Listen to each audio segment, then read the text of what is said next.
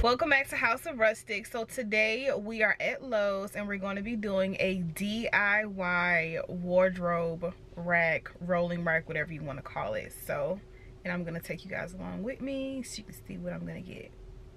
Let's go. And another woman that can take your spotlight.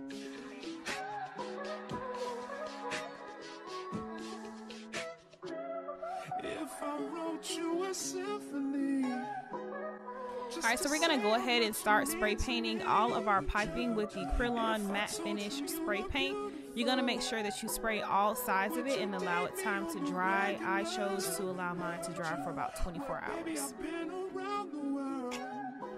But I ain't seen myself another girl like you.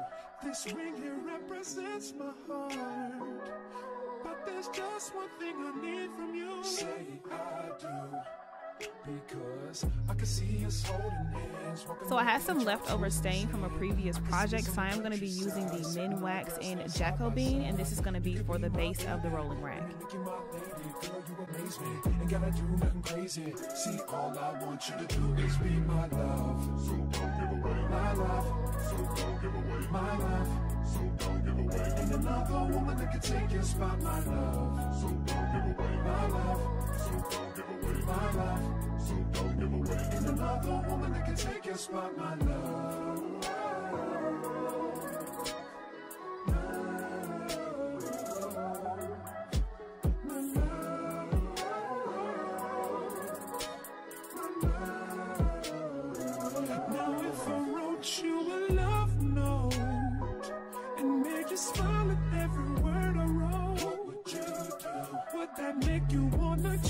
So here I am screwing in the casters to the base of the rolling rack. See, what's the point in waiting anymore?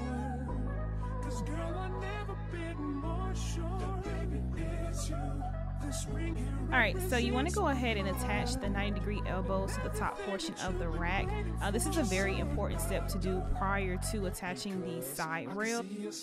Alright, so I wasn't able to capture this moment, but you want to go ahead and screw in the flange to the base of the rolling rack. Ain't gotta do nothing crazy.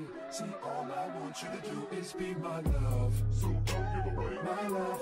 So don't give away my love. So don't give away. And another woman that can take your spot, my love. So don't give away my love. So don't give away my love. So don't give away. And another woman that can take your spot, my love.